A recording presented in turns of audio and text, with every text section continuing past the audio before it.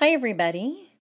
Today I want to show you a card made with the Lila's Heart stamp set from Simon Says Stamp. This stamp set is very special to me because the Lila image in there is Jennifer Maguire's daughter, Lila, who is quite possibly the most beautiful child on earth. And I was lucky enough to get to meet her last month, and she is just as sweet and beautiful as she looks, just like her mom. So I wanted to color this image of this sweet little girl today.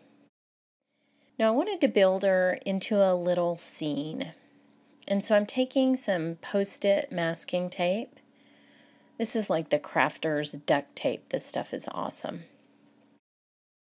And I'm masking off what's going to be the ground, basically. So I wanted a nice straight horizon line. And to do that, I just lined the Post-it tape up on my grid paper, which really helps because I am terrible at determining horizontal lines. That's why I have a MISTI. I cannot do that by myself. So having the grid paper really helps.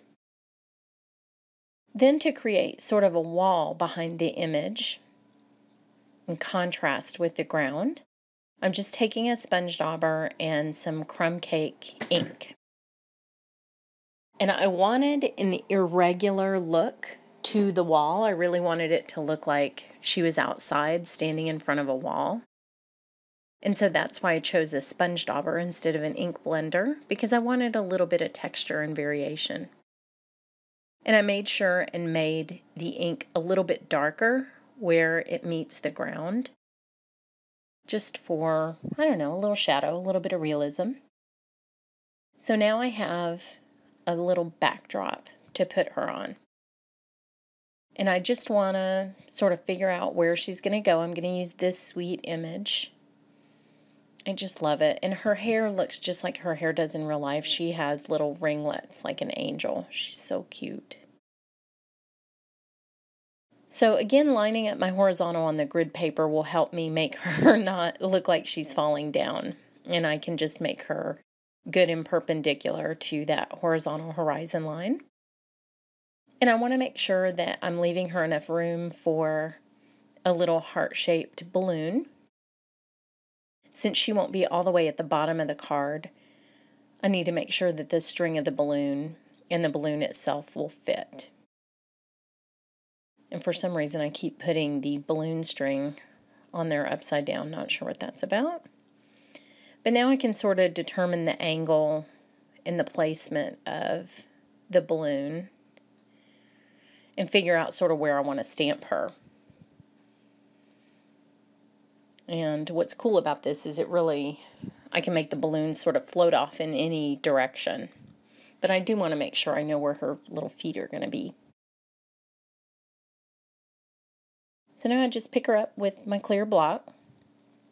Now the great thing about using a water-based ink, like I used crumb cake ink from Stampin' Up! For the background, is that when I'm doing the watercolor, it doesn't really matter where I've stamped my image over that background because that ink will move around with my watercolor and just vanish into the painting that I'm going to be doing. So I don't have to worry about that line or anything. It'll all work out. And you'll see because I'm stamping her dress across that line where the ground meets the wall behind her. Now I'm using smoky slate ink because I'm going to be doing no line coloring. And I want that line to all but disappear. I'll have a little bit of definition when I'm done, but the gray, the pale gray, really helps me make it a softer look. I knew that I wanted kind of a soft brown and some teal in this image, and so the gray really doesn't interfere with any of that. It just gives me enough definition to be able to paint with. So I'm going to speed up my watercoloring a little bit. Her dress is the peacock blue color from the FineTec watercolor set. That's my name, not their name, by the way. You know how I like to name my own colors. I don't really care what other people call them.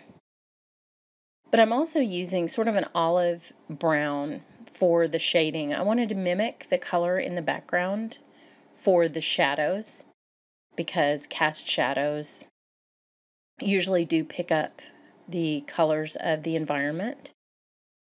And so I was trying to put a little bit of realism in there. Now, FineTec has a beautiful flesh tone watercolor, and so I'm using that for her body and for her face, and I'm adding just a tiny bit of a blush color just with one of their more crimson reds to give her just a little spot on her cheek, and then some pink on her legs since it is spring. She's probably running around outside.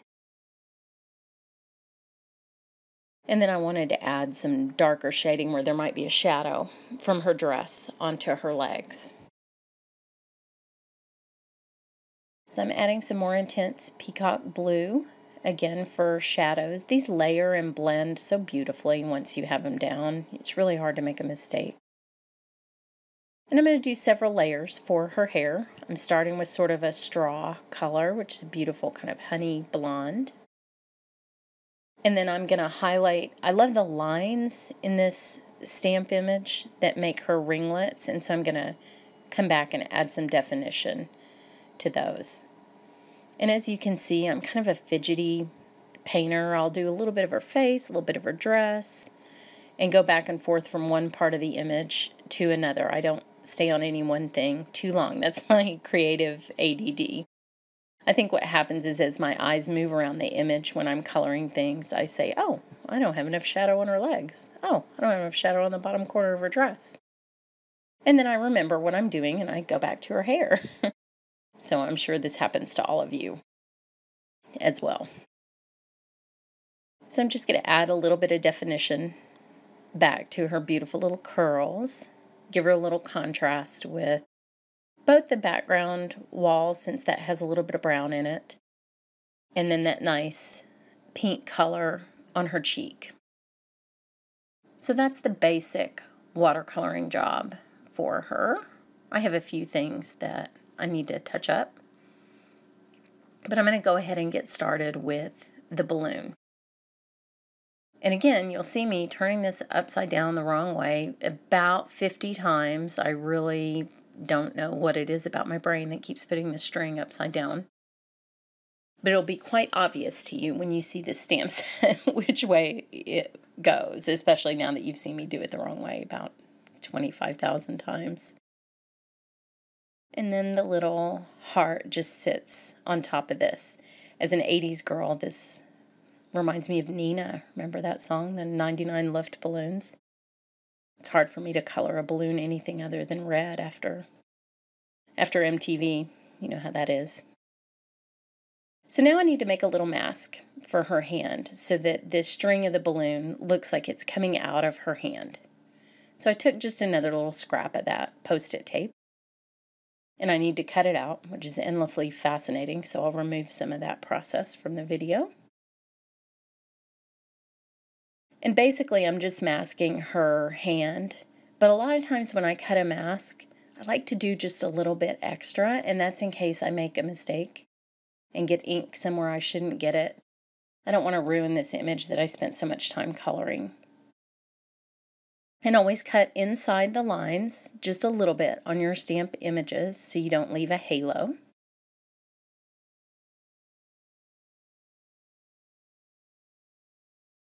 And then I will ink up this stamp again in the same smoky slate ink. It'll just help me keep it consistent. And the string of the balloon is really the only thing that's not going to get colored.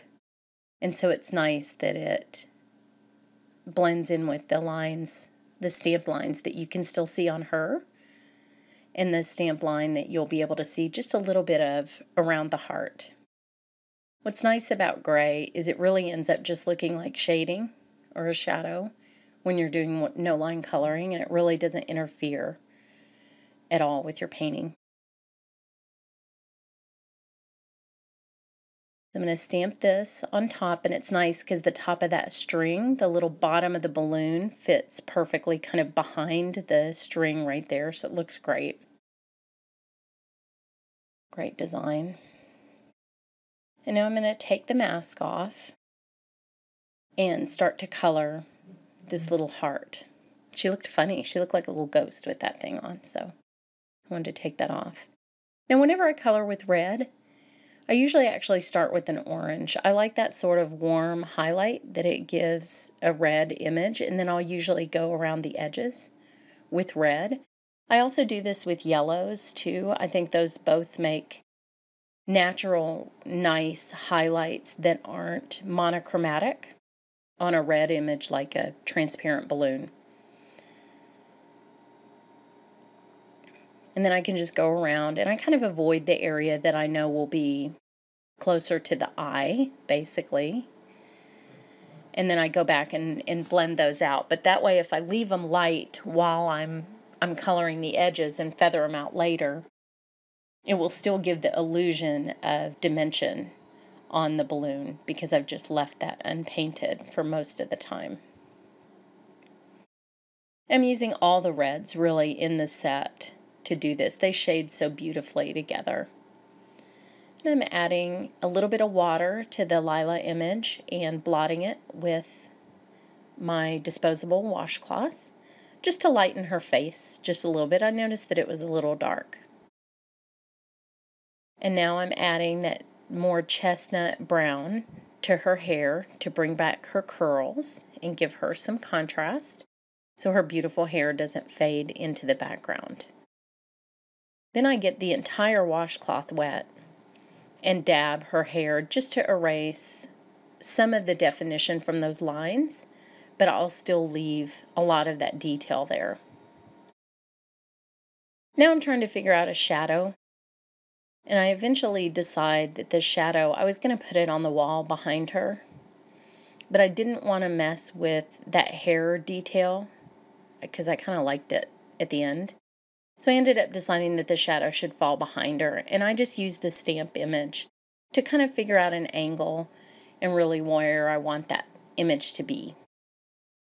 Since there's not much room really under her feet, I don't get the shape of the stamp image so much as I do just the angle of her legs kind of going out behind her as if the light were coming from the front.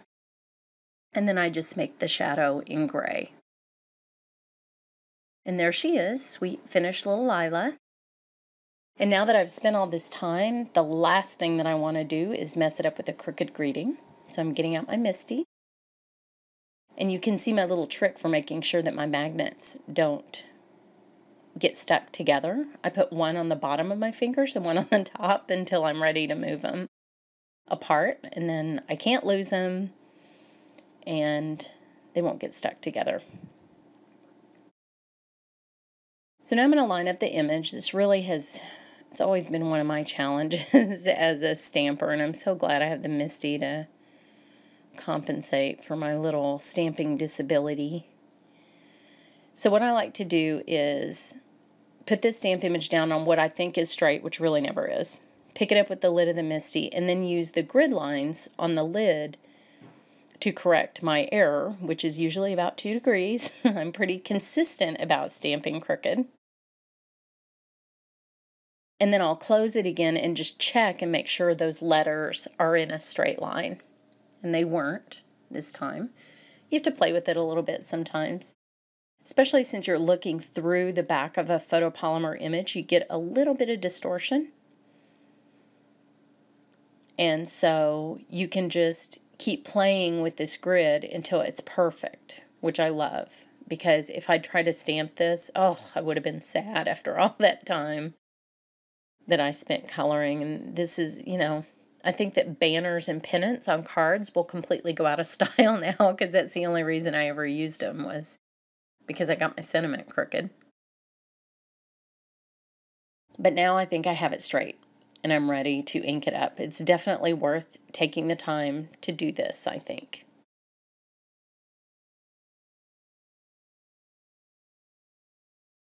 And I'm using VersaFine black ink. I'm just going to ink this up. I love these tall, thin letters. They sort of coordinate with the length of this image. It's really sweet. And the greeting says, "You have the biggest heart." Just adorable.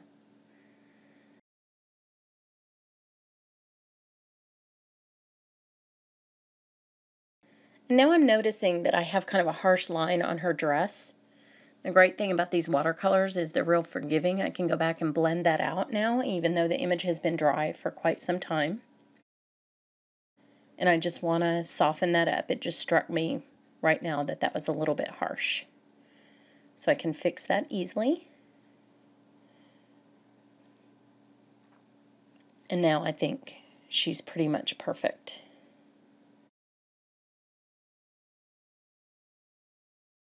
So there she is.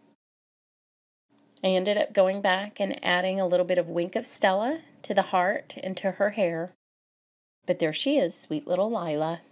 Hope you've enjoyed this. Thanks so much for watching.